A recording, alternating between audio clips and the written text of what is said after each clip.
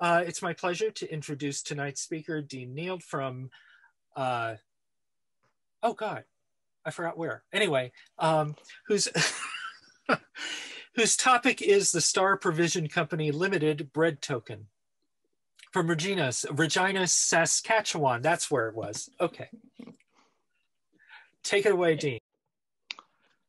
Okay. This presentation is on the Star Provision Company Limited. It's the bread token. I'm a member of the PCNS and also the Regina Coin Club. This is the original presentation that I gave to the Regina Coin Club back in November, but it has some modifications and some extra material added to since I first gave the talk. It's a convoluted story of a previously unknown merchant token, and at the time I purchased it, I didn't know it was unknown and unlisted. So this is the token that we're talking about. On the left-hand side there, you can see Star Provision Company Limited from Regina. And then on the right-hand side, good for one loaf of bread. The reason I picked this token up is I don't normally collect tokens, but I've lived in Regina all my life and I've never heard of Star Provisions. And I found it kind of an interesting name. The word provision to me was a throwback to a different time period. And it was in a dealer's junk box at a very cheap price, so I took a chance and bought it. And then I started doing some research on it. At the time of discovery, this star token was considered unknown and not listed. And the reason was I checked the known references. So on the left-hand side there, there's the Saskatchewan Trade Token book by Cease Tannehill, which was published in 1980. He was kind of the gold standard of the trade tokens for Saskatchewan. After he quit publishing, Ron Rogel picked it up and he produced a checklist in 2014 and updated it in 2015. And this token wasn't listed in either of these references. So that's why I refer to it as unlisted. See if it's one. This is a comparison of the size. You notice that the token is just slightly larger than the 25-cent or quarter piece.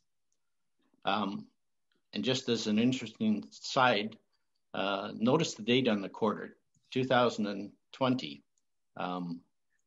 It was hard to find any circulating coinage with the 2020 date on it. I got this early November last year, and it's the only dated coin that I've seen for the current, or what would have been the current year there.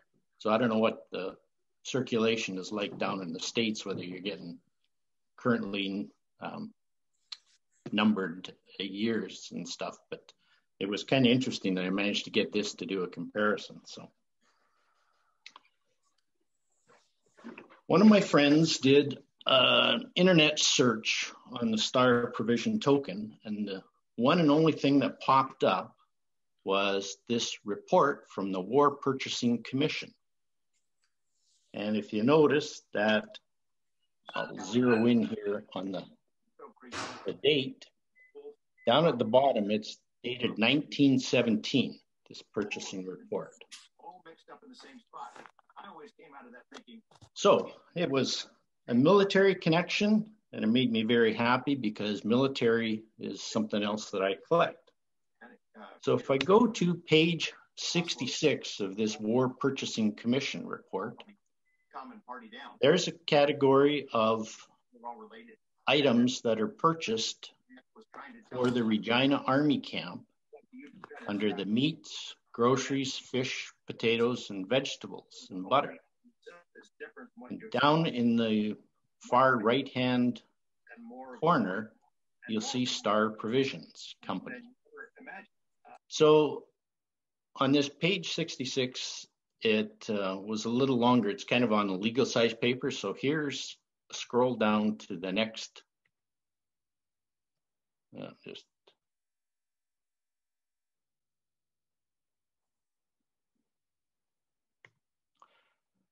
now you notice at the bottom here, there's a bread category. And you notice that Star Provisions is not listed under the bread. And we're talking about a bread token. I found that kind of strange, but I wasn't too worried about it. There probably was some sort of explanation on it. So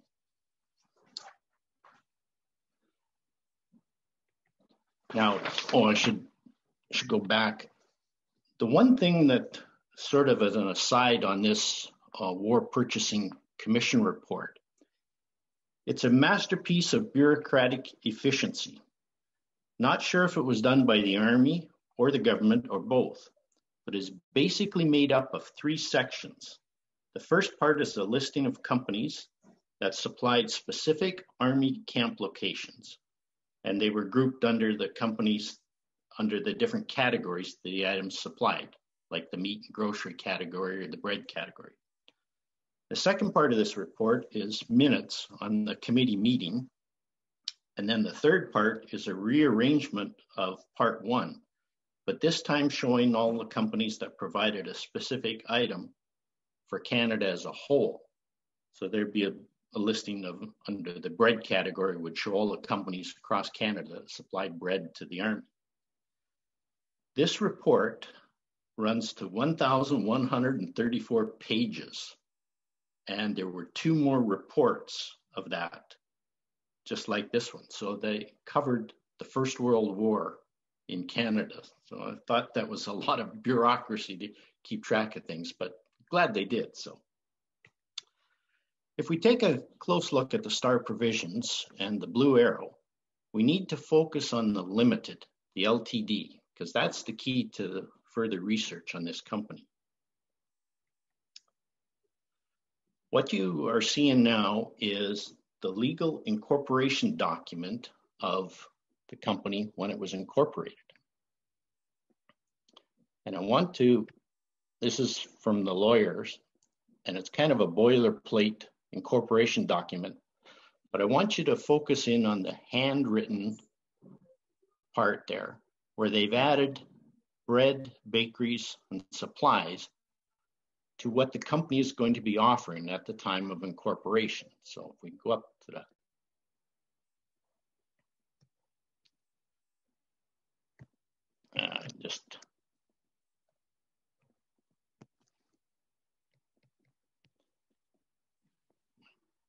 Thing is giving me problems here. So, but anyway, you can see at the top, it says the Star Provision Company.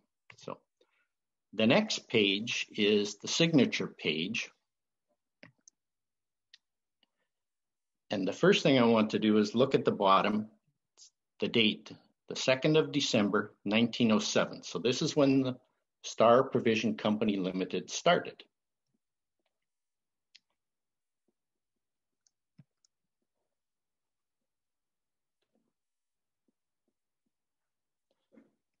And if we go to the middle part there, we see the people that have signed up as having shares in the company. The first guy is Donald. I'll have to read out his name here.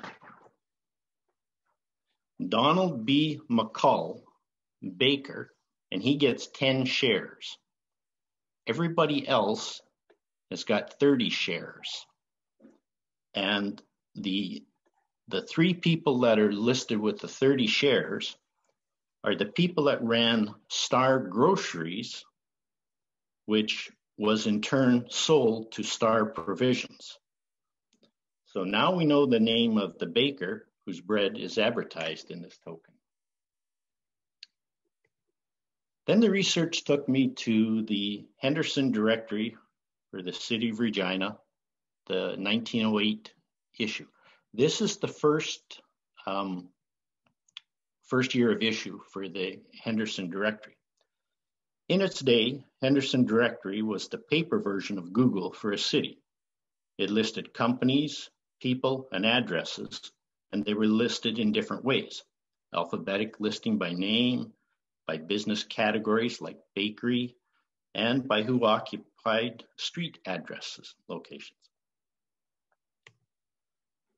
This is the alpha listing for Star Provision Company Limited on page 181. And right in the center of the page, they've got an enlarged, basically advertisement of talking about the Star Provisions. So it lists the different people and their positions, and groceries, bread, and bakery. They reside in the dark block, 2123 11th Avenue. Notice how 11th is spelt out. And a phone number, just the 3-digit phone numbers. So take note of the address, like I say, dark block, the 2123 11th Avenue, because that's kind of important later on. So now here's another page, 134 of the Star or the Henderson directory. And down at the bottom, you see McCall Donald B. He's the manager of Star Bakery, and his home is on Osler, northwest corner, 14th Avenue. So now we've got a, confirmation of, the baker and the Star Bakery and that out of the Henderson directory.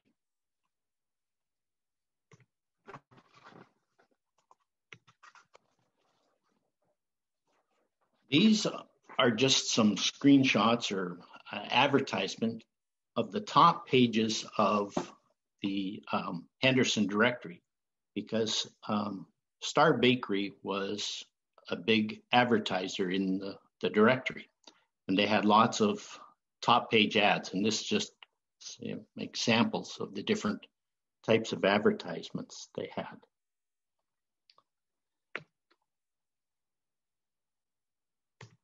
And then this is just another 2-page top advertisement and stuff.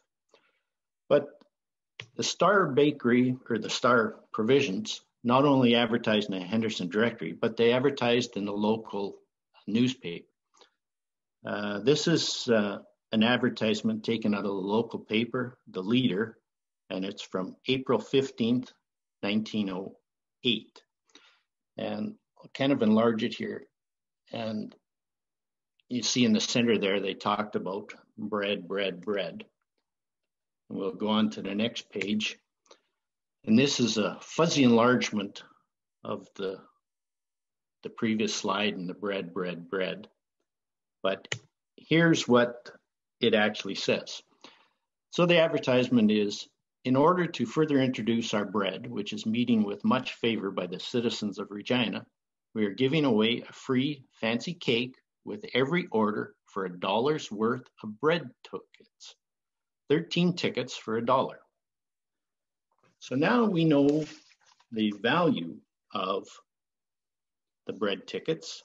It's a baker's dozen, and essentially it's worth about 7.5 cents for a loaf of bread. Now, this is an aside. There's a major difference between tickets and tokens. So Ron Green of Victoria, BC, a prominent researcher of tokens, informed me that English people from the UK tend to use the word ticket instead of the word token. The two are somewhat interchangeable, with ticket being the more prevalent usage. So a ticket can mean both paper item or a metal disc, depending on the person using the item. So in this advertisement, does ticket refer to a paper item, or could it refer to the metal token that we're dealing with in this presentation? So here's just another example of the Star Provision out of the newspaper. And then this next one is one I really like. And if you can focus on the center there, I'll read it out to you.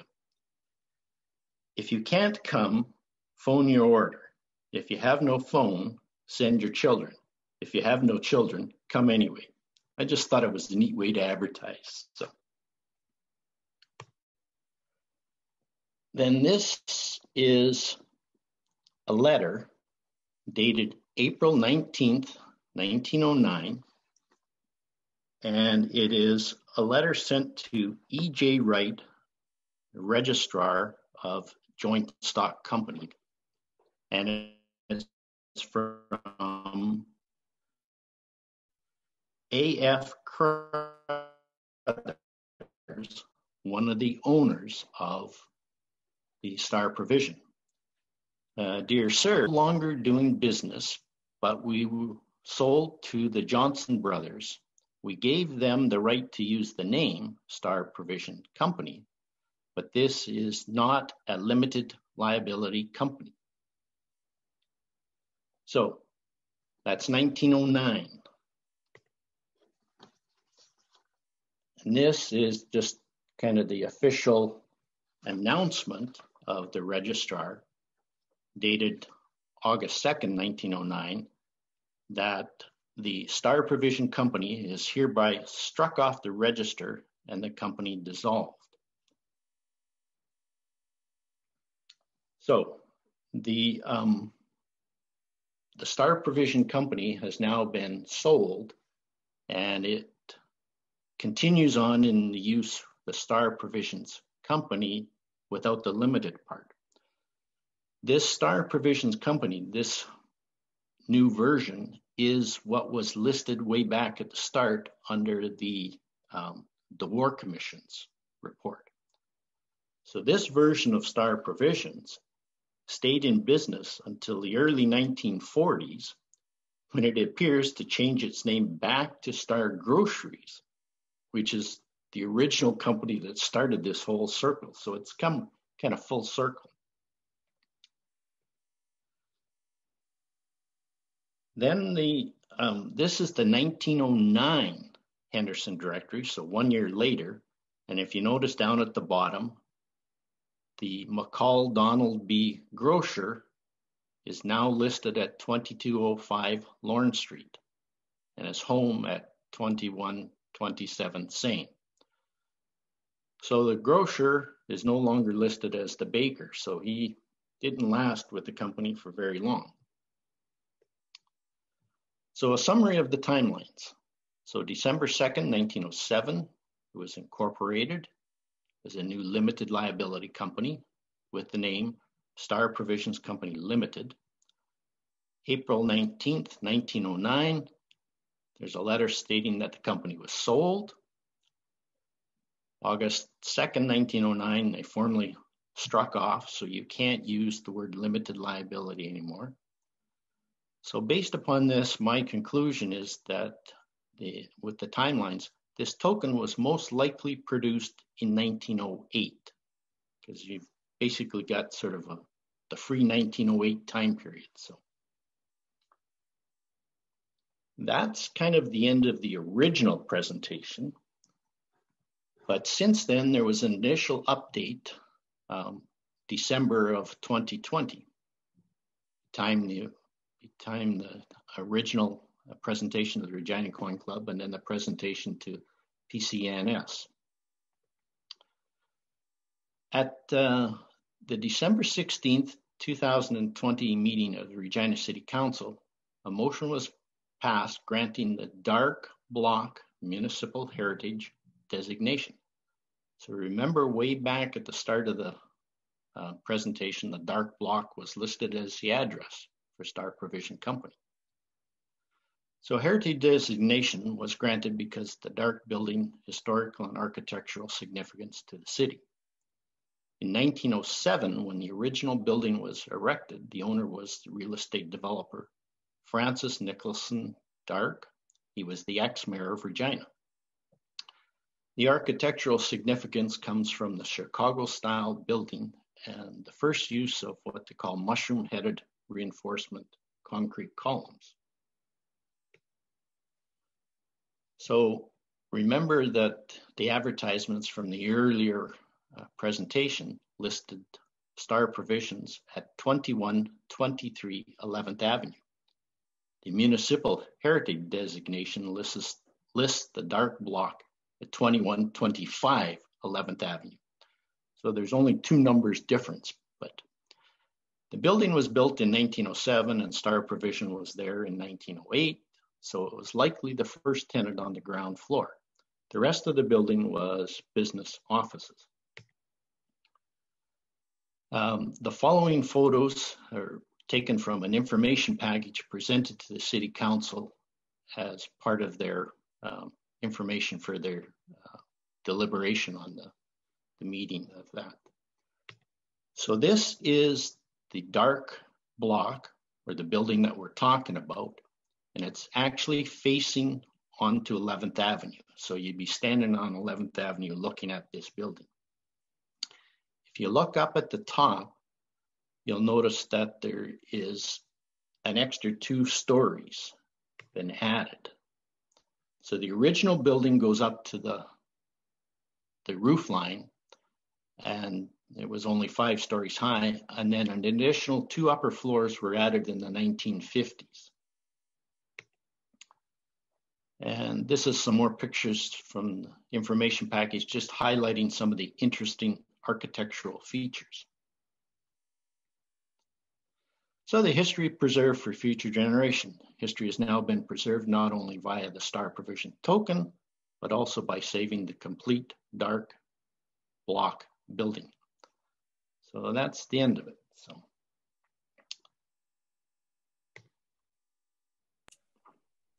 Awesome. Thank you, Dean. That was very interesting. Sort of showing just stop sharing here. There you go. There you go. Sort of showing the guts of how you went about finding out what this was about, since nobody knew. Well, like I say, it was kind of just sort of stumbled along. One thing led to another, and I just happened to be lucky to find lots of records that helped me to narrow it down. So that's great. Does anybody have any questions for Dean? I had a few. Good. Yeah, I found that ad interesting about, send your children. If you don't have any children, come yourself. Yeah. That's kind of cute. I was always under the impression, and maybe Bill or somebody can comment on this, that the Baker's tokens were sold always as 13, and you paid, for a dozen, and you got the one extra by paying in advance. And that, and one of the reasons for that housewives would like tokens is that you could give a token to little Johnny and he wouldn't spend the money on a candy bar. He'd have to go get an actual loaf of bread. Whether that's actually true or not, I don't know. Nice theory anyway. Yeah, it's a good story. But actually what I'm really curious about is the phrase, the dark block, and the block being not a city, a unit of a city, like a city block, but the building itself. And, right. That Montgomery block was a famous one in San Francisco. There are a few others. Is that, it never really dawned on me, but is that a common 19th century way of describing these large brick or stone buildings? I think it is a bit of, instead of referring to it as a building, they call it a block. And I've noticed other advertisements for apartments and other large buildings, and it, quite often is termed block. Mm-hmm. There's a couple other businesses where, like the Carmen block was a set of apartments plus some commercial real estate and that. So yeah, I think it was, at the time, it was a common thing. And they would use that as a description instead of a specific street address. Mm-hmm. So we're in the dark building. Everybody knew where it was, knew where to find it. You didn't have to give a specific street address. And then as places grew, then I think the address became more important. But a lot of the advertisement on this token would just simply dark block or dark building. And that's... Yeah, it's I've noticed, for example, people listing their apartment address and they just say in the, the Anita or the whatever apartment building, and you knew what that was, not the numerical address. That was true in Santa Cruz at the same time frame as your token. That a building would be referred to as the Bernheim building, and there might be 5 or 6 businesses in there in addition to the Bernheim business, which owned and built the building. So it's very common. Well, it's the block thing that I'm curious about. I do remember as a teenager, old timers in Wilmington would call a city block a square instead of a block. Is, oh, you got to go down 5 squares, which, you know, and they were called blocks. They were called blocks in Santa Cruz. So the Bernheim block would refer to the Bernheim building and all the businesses that were in it, and usually residences, apartments above the ground floor. But they would refer to it as a block. And that made it, in the street addresses when they were listed, it might be one number 1 year and a different number 2 years later, even though it hadn't moved. It just, everything was renumbered for whatever happened to cause that. But if it said the Pacific Ocean House, you knew where it was. Well, in this case, the building itself takes up essentially about a half of what we would consider a city block right now. So it's fairly substantial, and there is an alleyway between the dark building and the building next door. So, you know, it was a pretty big chunk of real estate there right on 11th Avenue. So cool. Yeah, that makes sense. Any other questions? Another question. This is Herb. Oh, hey, Herb. Okay. Gene, have any other examples come to light since your token was discovered? Not yet, but I'm just sort of getting the word out. I've written an article for the Canadian token collectors on this. I've given a presentation just in November, and now I've done this. So no, so far there hasn't been any others coming out of the woodwork, but then there also hasn't been any coin shows where people can get together and actually talk about it than that. So we'll just have to kind of wait and see. I have a general question. A lot of the milk tokens and the bread tokens say sanitary. What does that mean, actually? It's sanitary establishment, sanitary bread establishment or milk establishment. I think they're trying to convey the fact that they're safe. I noticed in a lot of the advertisements for the bread company, they really heavy emphasized, you know, sanitized, clean environment, all the rest. So I think it's more of a PR thing, trying to make sure that people understood that, you know, may have been in a factory or a larger establishment, but it was, you know, under good, clean conditions. So. No, and on that note,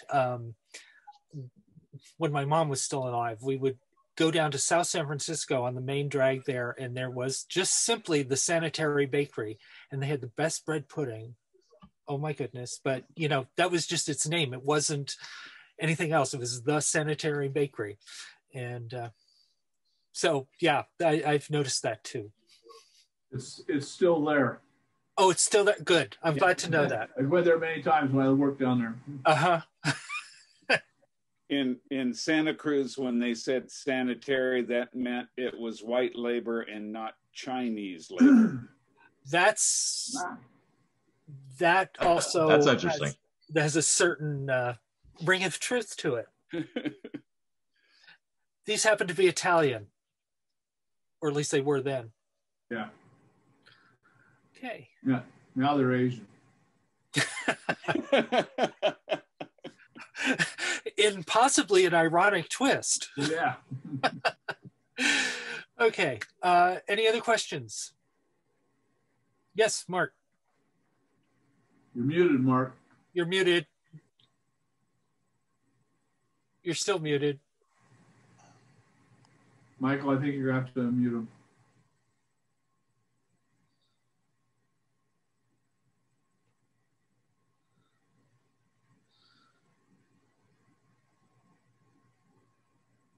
Yeah, he has to unmute himself. I asked him to unmute. Yeah, it just came on. Ah, there you go. Reference to Canadian token catalogs. I've done some research on some Canadian ones, and there was one I got from Windsor. And I had to go to several museums before somebody in the museum knew somebody that had a catalog. So what are they publishing, like 25 copies of these things? Or do you have any idea on that? Have you got a big collection of token catalog? Well, you said you don't usually do tokens, so probably not. What we find is that the catalogs for the tokens tend to be more local, especially divided by provinces, and yes, they are probably a more limited run. Yeah. But there's more and more of them coming out, and some are self-published, and the guy, is paying for it and getting updated. Yeah. The Ron Rogel checklist that I just mentioned, they've updated that and they've put in photographs and now put it online. So there's more and more of these items coming online, basically an online catalog, which cuts out the printing costs. So, yeah. Dean, are you aware of the tokencatalog.com that Richard Griever has put together? No, I'm not. That is the actual web address, and it is a listing of everything that is sort of user crowdsourced, I guess is what you say. Yeah. And so I would encourage you to go to tokencatalog.com and register and put some of the information that you've discovered about this token. Yeah, submit it. Yeah. Okay. They have over 500,000 tokens listed on tokencatalog.com. It's an enormous database. I've contributed about 2,000. Of course you have. Is it free? It is free. It is free. It is kind of like WikiLeaks. It's like the Wikipedia of tokens, and it is moderated. And so, when I make a mistake, and I do all the time, I get an email from a moderator saying you made a mistake. Well, I can no longer say this token is unlisted because they've now added it and added the image onto the online catalog, so it's now listed under the Saskatchewan tokens. So, Wow. Well, now it's previously unlisted. Yeah. If everybody will bear with me for just a moment, I'm going to share a photograph. This is from Santa Cruz, and here you can see Anthony Block, 1848, and that refers to this building that wraps around and runs about a half a block up the street. So that's an example. This is shot about, I don't remember the exact date now, it's about 1910 was when this photograph was made. Cool.